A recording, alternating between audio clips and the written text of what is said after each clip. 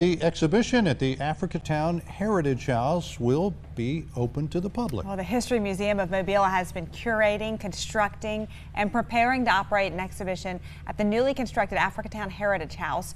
It details the stories of the 110 men, women, and children brought to Mobile aboard the Clotilda.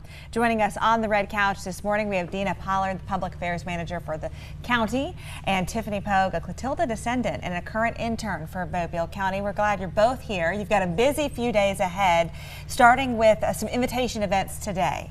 Yes, we have a reception for the Descendants tonight, and of course we're giving the Descendants the opportunity to come in and visit the museum before anyone else does, because out of respect to them, we want to get their interpretation and let them feel the moment at that time. Yeah, and I want to ask you, Tiffany, as a descendant, this is a story you've heard probably since you were born.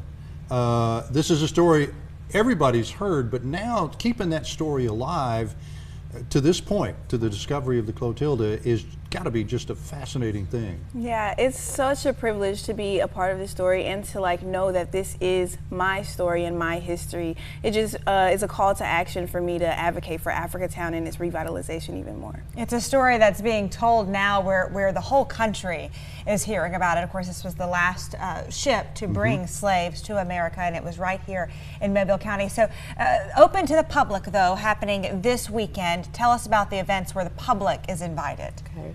We are so excited about Africatown Heritage House opening up. We're having a big community day on Saturday from 11 a.m. to 3 p.m. at the Robert L. Hope Community Center.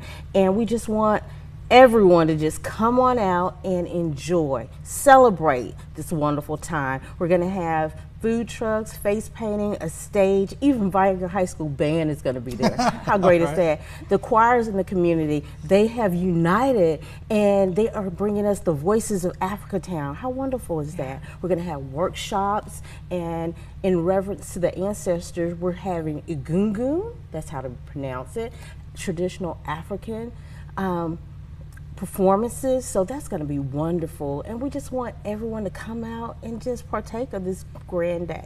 All right.